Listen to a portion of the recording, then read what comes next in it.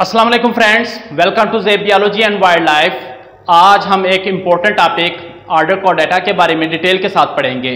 Order कॉडेटा को पढ़ने से पहले वीडियो को आप लोगों ने बिल्कुल एंड तक गौर से सुनना है और फिर अगर आप लोगों के माइंड में कोई भी क्वेश्चन है तो कमेंट बॉक्स में ज़रूर टाइप कीजिएगा, इंशाल्लाह मैं उसका फीडबैक ज़रूर दूंगा। उसके साथ साथ अगर आप पहली मरतबा यूट्यूब चैनल पे आएँ तो चैनल को ज़रूर सब्सक्राइब कर दें और साथ बेल बटन भी दबा दें ताकि आपको इस तरह की मुफीद वीडियोस बिला तातील मिलते रहें। तो चलिए अपने वीडियो लेक्चर की तरफ। सबसे पहले ऑर्डर कॉडेटा। ऑर्डर कॉडेटा जो है क्लास एम्फीबियन से है। क्लास एम्फीबियन में तीन इंपॉर्टेंट ऑर्डर हैं। जिस तरह ऑर्डर कॉडेटा है तो इसके साथ बहुत इंपॉर्टेंट दूसरा ऑर्डर ऑर्डर एनोरा भी है जिसके अंदर मेनली फ्रॉग, टॉड्स वगैरह पाई जाती हैं। तो इनकी इवोल्यूशन कहाँ से हुई है? दरअसल एम्फीबियन जो है वो फिशीज से इवॉल्व हुई हैं, यानी फिशीज के बाद अगर एनिमल की कोई एवोल्यूशन हुई है तो एम्फीबियन हुई है। तो एम्फीबियन के अंदर तीन इंपॉर्टेंट ऑर्डर हैं। उन इंपॉर्टेंट तीन ऑर्डर में से आज हम ऑर्डर कॉडेटा के बारे में पढ़ेंगे और इस तरह उसके बाद ऑर्डर एनोरा को भी पढ़ेंगे और फिर इस तरह थर्ड ऑर्डर को पढ़ेंगे। तो सबसे पहले order कॉडेटा। What's mean by order कॉडेटा? कहाँ से वर्ड आया? कॉडेटा कॉडा से निकला है। Coda mean tales. क्या मीन? टेल्स।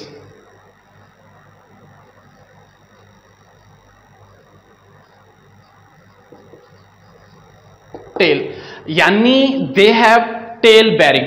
तो ये सबसे पहले एनिमल्स हैं जो जिनके अंदर टेल आई है। उससे पहले अगर जितने भी एनिमल्स हैं टेल नहीं थी। फिशीज के अंदर बात प्रोमिनेंट एक टेल इनके अंदर एक वाजिया तौर पर नजर आए और फिर इस तरह इनके सब स्पीशीज के अंदर टेल्स प्रोमिनेंट है। अडल्ट के अंदर या फिर इन सम किसी भी लाइफ साइकिल के अंदर इनके पास क्या होती है? टेल प्रेजेंस होती है। तो ऑर्डर कॉडेटा टेल बेरिंग वाले एनिमल है। इसकी कैरेक्टरिस्टिक पढ़ लेते हैं, उसके साथ फिर हम कुछ एग्जांपल्स पढ़ेंगे। मेनली हम इसकी एग्जांपल सैलामेंडर को लाजमी पढ़ेंगे। कैरेक्टरिस्टिक में दे पोजेसिस टेल, इनकी टेल पोजेसिस होती है और ज्यादातर जो ऑर्डर कॉडेटा है इनके जितनी भी स्पीशीज हैं वो टेल जो है वो उनकी जिस्म से कुछ ज्यादा बड़ी होती है। अगर हम ऑर्डर कॉडेटा के अंदर एग्जांपल्स पढ़ें, न्यूट्स है और फिर सैलामेंडर है, उनकी टेल जो है वो अपने बॉडी से कुछ ज्यादा होती है या उसके बराबर होती है, यानी काफी बड़ी टेल होती है। दे लैक मिडल एयर, ये पॉइंट बड़ा काबिल गौर है। लैक मिडल एयर, हम जितने भी एनिमल्स हैं या लाइक रेप्टाइल्स हैं, बर्ड्स हैं, amphibian, they have middle air, उनके अंदर है। मिडल एयर से मीनिंग आप ले सकते हैं टेपिनम की जो है या एयर ड्रम जो है वो एयर ड्रम इनके अंदर क्या होता है? मिसिंग होता है। तो एयर ड्रम या टेपेनम जो होता है वो इनके अंदर क्या है? नहीं होता, उसके बगैर ही इनके अंदर होती हैं और उसके अंदर स्टेप्स जो एक हड्डी है वही साथ जुड़ी होती है और सिंपल वहीं से हेयरिंग का प्रोसेस इनके अंदर होता है। बट कॉमन कैरेक्टरिस्टिक क्या है? They lack middle air. बहुत पेयर्स ऑफ लेग्स प्रेजेंट्स, इनके अंदर बहुत पेयर्स ऑफ लेग प्रेजेंट है। फोर लिम्स है और हाइंड लिम्स हैं प्रेजेंट है। बट कुछ इनके अंदर स्पीशीज हैं जिनके अंदर जैसे न्यूट्स हैं उनके अंदर कुछ हाइंड लिम्स नहीं होती, जस्ट फोर लिम्स ही होती हैं। उसके बाद अगर हम इनके अंदर टोटल फैमिलीज देखें, 9 फैमिलीज हैं, 600 स्पीशीज हैं और जिनीरा बहुत ज़्यादा हैं। तो इनके अंदर टोटल कितनी हैं? 9 फैमिलीज हैं। तो 2 फैमिलीज जो है सैलामेंडर के अंदर हैं और इसकी जो कॉमन एग्जाम्पल्स हैं सैलामेंडर है, न्यूट्स है, ये वाज़ेह तौर पर। तो इसकी 4 ये बेसिक कैरेक्टरिस्टिक आप लोगों को माइंड में याद रखनी चाहिए। क्या है? They possess tell, middle air lack होता है और फिर इसके अंदर बहुत पेयर ऑफ लेग्स प्रेजेंट्स हैं। 4 लिम्स और हाइंड लिम्स दोनों क्या हैं? इनके अंदर प्रेजेंट्स है। 9 फैमिलीज है, 600 स्पीशीज है। सबसे पहले अब हम जाएंगे जो इसकी कॉमन एग्जांपल है सैलामेंडर को। तो सैलामेंडर अगर देखें तो सबसे पहले अगर हम देखें कि सैलामेंडर है क्या? सैलामेंडर एक ऐसा जानवर है जो फ्रॉग और या एम्फीबियन या फ्रॉग और लिजर्ड्स के बिटवीन क्रॉस कह सकते हैं, उसके दरमियान है। अब देखें जरा गौर से तो फ्रॉग की भी शेप थोड़ी सी दे रहा है और साथ साथ लिजर्ड्स की भी कुछ खूबियां फ्रॉग्स वाली हैं, जैसे कि मॉइस्ट स्किन है और इनकी जो स्किन होती है बहुत ज़्यादा मॉइस्ट होती है, ग्लैंड्स पाए जाते हैं, चमकीली सरफेस होती है जैसे कि फ्रॉग्स के अंदर होता है और हेड भी थोड़ा सा उस शेप से होता है। और फिर उसके बाद देखें इनके अंदर टेल या फिर इनकी जो लेंथ है वो बिल्कुल लिजर्ड से है। तो समवट ये क्या है, इवोल्यूशन हुई है, एम्फीबियन से रेप्टाइल बने हैं। तो कहीं जाके साइंटिस्ट कहते हैं या भी जितने भी इवोल्यूशन को स्टडी करते हैं वो कहते हैं कि यही सैलामेंडर्स हैं या फिर इन्हीं एम्फीबियन से रेप्टाइल वजूद में आए थे। पहले फिशीज आई, फिशीज के बाद एम्फीबियंस आए और एम्फीबियंस के बाद वो आए। तो सैलामेंडर ऑल ओवर एग्रेस, अगर हम हैबिटेट के बारे में बात करें तो ज़्यादातर ये पूरी दुनिया के अंदर पाए जाते हैं सिवाय अंटार्कटिका के, वहाँ पे नहीं है और पूरी वर्ल्ड में आपने पाए जाते हैं। लेकिन सबसे ज़्यादा स्पीशीज अगर सैलामेंडर की देखी जाए तो वो अमेरिका के अंदर पाए जाते हैं, और अमेरिका के अंदर भी नॉर्थ अमेरिका में देखा जाए तो 150 स्पीशीज इन नॉर्थ अमेरिका के अंदर पाए जाते हैं। फिर इन्हीं 115 के अंदर 77 सैलामेंडर की स्पीशीज ऐसी हैं जो लंगलेस हैं, उनके अंदर लंग्स प्रेजेंट ही नहीं होती। इनके अंदर जो वाइड स्प्रेड कॉमन एक स्पीशीज है वो रेड बैक सैलामेंडर है, जो बहुत ज़्यादा पाई जाती है, काफ़ी कॉमन है। उसके साथ साथ और भी सैलामेंडर्स हैं जो कि ब्लू लाइन्स, लाइट लाइन्स सैलामेंडर्स, ये भी बहुत ज़्यादा पाई जाती हैं, लेकिन रेड बैक सैलामेंडर काफ़ी हद तक वहाँ पे पाई जाती है। सैलामेंडर्स के अगर हम हैबिटेट के हवाले से बात करें ना तो ये डिफरेंट है according to their skin, according to their उनकी अपनी स्ट्रक्चर के हवाले से डिफरेंट। कुछ जो अब हैं वो ड्राई हैं थोड़ी सी, तो वो ज़्यादातर लैंड्स के अंदर पाई जाती हैं। जैसे कि हम कह सकते हैं कि न्यूट्स हैं वो लैंड पे पाई जाती हैं, अब वो उनकी स्किन देखें वो थोड़ी सी ड्राई है। और कुछ वाटर के अंदर पाई जाती हैं तो उनके अगर देखें उनके अंदर लंग्स प्रेजेंट्स हैं, लंग्स नहीं है उनके अंदर, या फिर वो उनकी जो स्किन है वो मॉइस्ट है उस लिहाज से, और वो क्या है ज़्यादातर वो वाटर के अंदर पाए जाते हैं। जैसे सायरन्स हैं, सायरन्स के अगर बॉडी देखें या उसकी जो स्ट्रक्चर देखें वो सारी क्या है, टोटली वो एक इस तरह की है जैसे कि हम कह सकते हैं कि मॉइस्ट टाइप है, तो वो क्या है वो वाटर पे प्रेजेंट्स है। और फिर इस तरह ये देखें कि कुछ ह्यूमिड फॉरेस्ट के अंदर भी पाई जाती हैं, जहाँ पे बहुत ज़्यादा पत्ते पड़े हुए हों, गले सड़े, तो उन पत्तों में भी पाई जाती हैं। तो ज़्यादातर एक बात कॉमन ये है कि जो भी सैलामेंडर है वट एवर, इनका ताल्लुक मॉइस्ट प्लेसेस से बहुत ज़्यादा है। ये मॉइस्ट प्लेसेस को पसंद करती हैं, वहाँ पे रहना उनके लिए अच्छा होता है, चाहे वो लैंड ड्राई लैंड में भी क्यों ना रहें, तो मॉइस्ट प्लेसेस के लिए अपनी कोई भी रिप्रोडक्शन बढ़ाने के लिए या फिर अपने जो ऑफ स्प्रिंग्स हैं एग्स देने के लिए मॉइस्ट प्लेसेस का सहारा ज़रूर लेती हैं। जैसे कि अब अगर हम एक कॉमन एग्जांपल देखें, कुछ स्पीशीज़ माउंटेन में पाई जाती हैं, जैसे ईरानियन न्यूट्स हैं। ईरानियन न्यूट्स क्या है, ऐसी माउंटेन्स वाले इलाके में रहते हैं जहाँ पे बारिश जो है वो बहुत कम होती है। लेट्स सपोज कि जस्ट 4 मंथ ऐसे होते हैं जहाँ पे वाटर की अवेलेबिलिटी है, तो उन 4 मंथ के अंदर वो मेट्स भी करते हैं और फिर ऑफ स्प्रिंग्स भी देते हैं, और वहीं से 4 मंथ में वो फीडिंग को भी कंप्लीट करते हैं। फिर उनको जो बाकी 8 मंथ रह जाते हैं साल के, उनके अंदर उनको हाइबरनेट करना पड़ता है, अपना मेटाबॉलिक प्रोसेस स्लो करना पड़ता है और वहाँ पे उनको रहना पड़ता है। तो इस तरह भी ये चीज़ कॉमन देखिए, जितने भी सैलामेंडर है वो मॉइस्ट प्लेस में रहना पसंद करते हैं, या फिर उनके लिए ये क्रिटिकल है, लिमिटिंग फैक्टर है, आप एक लिहाज से देख ले। उसके बाद देखें, कुछ सैलामेंडर केव्स के अंदर भी रहते हैं, गारों के अंदर रहते हैं, जहाँ पे बिल्कुल तारीकी होती है, अंधेरा होता है, वो वहाँ पे रहते हैं और वहीं पे ही वो मॉइस्ट प्लेसेस या फीडिंग वगैरह, हाँ सारी ज़िंदगी वहीं पे रहते हैं और वहीं पे फीडिंग वगैरह हर चीज़ लेते हैं। तो डिफरेंट हैबिटेट हमने देखा कि कुछ लैंड पे रह रही हैं, कुछ वाटर के अंदर रह रही हैं, कुछ ह्यूमिड फॉरेस्ट के अंदर रह रही हैं, माउंटेन्स के अंदर रह रही हैं, और इसी तरह कुछ केव्स के अंदर रह रही है जहाँ पे बिल्कुल अंधेरा और तारीकी होती है।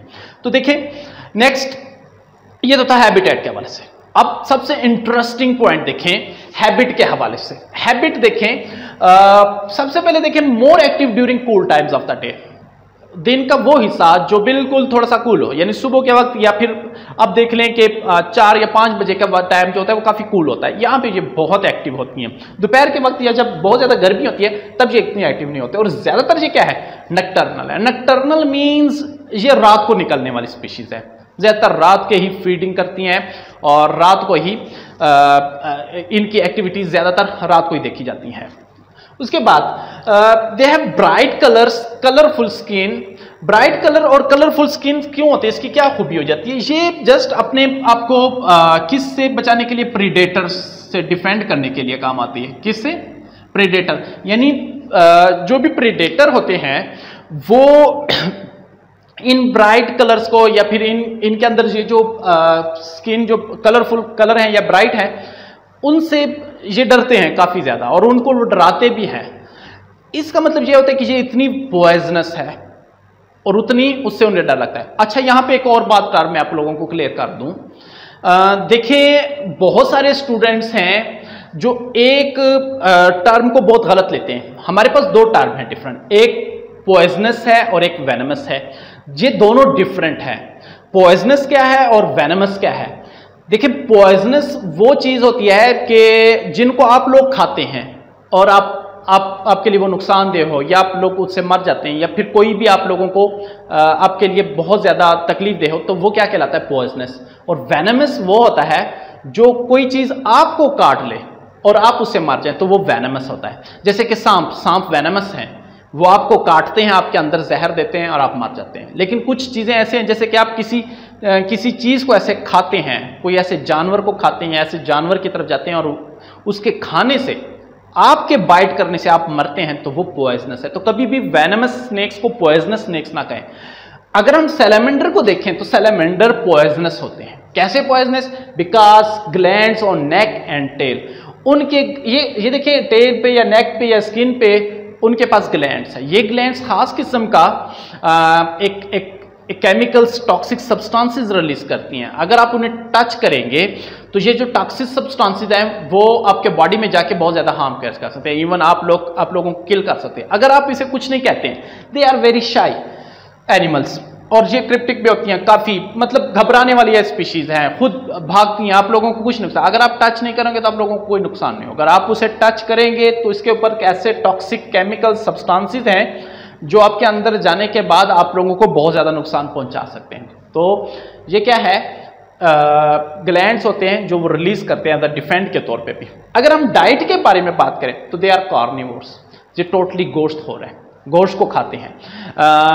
इनके अंदर फिर डिफरेंट है, कुछ जो है जो लैंड पे स्लो मूविंग एनिमल्स हैं, जैसे स्नेल्स हैं, स्लग्स हैं, या फिर कोई भी छोटे इंसेक्ट्स हैं, उनको खाते हैं।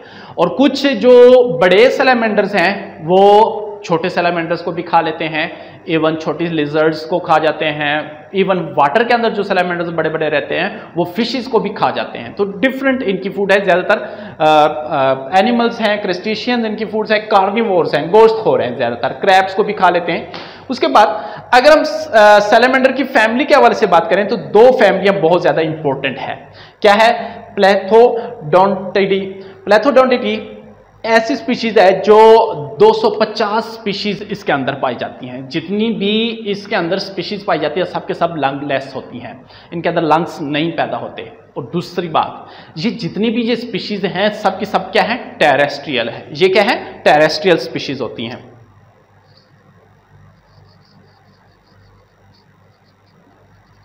या फिर आप कह सकते हैं कि ज्यादातर लैंड के अंदर रहती हैं। और फिर अगर हम दूसरी इसकी कॉमन देखें, सैलामेंड्रिडी जो है वो ज्यादातर वाटर के अंदर पाई जाती हैं, यानी ये लंग्स वाली स्पीशीज हैं और ये क्या है? वाटर के अंदर पाई जाती हैं ज्यादातर। तो ये दो कॉमन एक स्पीशीज हैं, फैमिलीज हैं, इनके अंदर पाई जाती है। लास्ट पे आप अगर देखें एक लाइफ साइकिल के अंदर फर्टिलाइजेशन के हवाले से देखें तो फर्टिलाइजेशन भी इनके अंदर डिफरेंट है। कुछ क्या करते हैं? एक्सटर्नल फर्टिलाइजेशन करते हैं, कुछ के अंदर इंटरनल फर्टिलाइजेशन है, और कुछ जो है ओविविपेरस है और विविविपेरस है। डिफरेंट इनके अंदर कैटेगरीज हैं। मोस्टली अगर देखी जाए तो इनके अंदर इंटरनल फर्टिलाइजेशन होती है। इंटरनल फर्टिलाइजेशन कुछ यूं होती है, देखें इनके अंदर जो मेल्स होते हैं वो कुछ खास किस्म के स्पर्म्स जो हैं, खास टाइप की स्ट्रक्चर होती है जिन्हें हम स्पेशली कहते हैं पैरामिडल ग्लैटेनियस स्पर्मेटोफोर।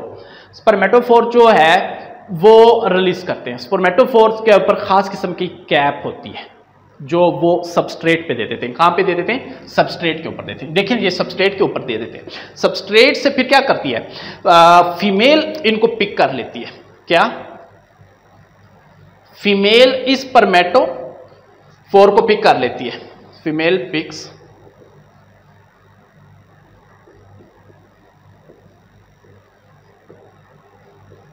फोर्स, फीमेल पिक कर लेती है। फीमेल पिक कैसे करती है, दोबारा देखें, खास किस्म के स्पर्म्स होते हैं और उन स्पर्म्स के ऊपर एक कैप होती है। क्या होती है? एक कैप होती है। जो फीमेल होती है उससे कैप वाले स्पर्म जो होती हैं वो मेल रिलीज कर देता है सबस्ट्रेट के ऊपर। सबस्ट्रेट मीन किसी भी सतह पे, वो लैंड की सतह है या फिर वाटर के अंदर वाली एक्वेटिक सतह है, उसके ऊपर क्या कर देती है? स्पर्म को रिलीज कर दिया। अब फीमेल उसको स्पर्म को पिक करती है। कैसे पिक करती है? क्योंकि मैंने कहा था कि जो स्पर्म के ऊपर एक केप होती है उसके ऊपर अपने कुलाका जो होती है उसको रखती है। कुलाकत से वो क्या करती है? स्पर्म को अंदर लेके जाती है। और स्पर्म जो है उसके अंदर एक खास किस्म की एक पाउच है जिसे स्पर्मेटोफिथा कहते हैं, उसके अंदर वो पाउच के अंदर वो रख देती है। सारे स्पर्म उसके अंदर जमा हो जाते हैं और फिर क्या हो जाते हैं? वहां पे उसकी फर्टिलाइजेशन है। इट्स मीन इनके अंदर फर्टिलाइजेशन क्या है? इंटरनल ही है, यानी स्पर्म्स बाहर आए सबस्ट्रेट के ऊपर, फीमेल्स ने उसके अपने अंदर ले लिया। कैसे लेती है फीमेल्स? पिक स्पर्मेटो थ्रू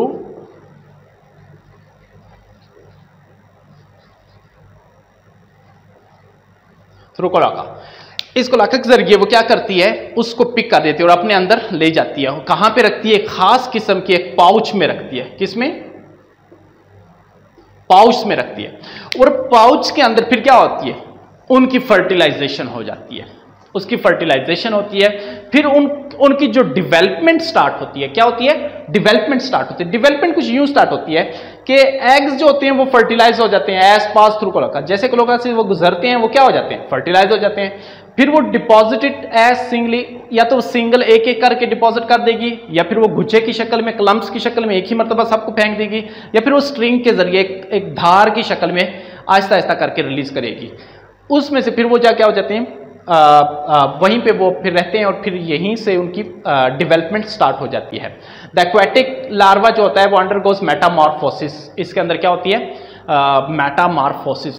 देखें, पहले तो इनके अंदर जो पहली एक्वेटिक मेटामॉर्फोसिस होती है उससे वो क्या बन जाते हैं? अडल्ट बन जाते हैं। फिर इनके अंदर एक और मेटामॉर्फोसिस जिसे कहते हैं पेडोमॉर्फोसिस।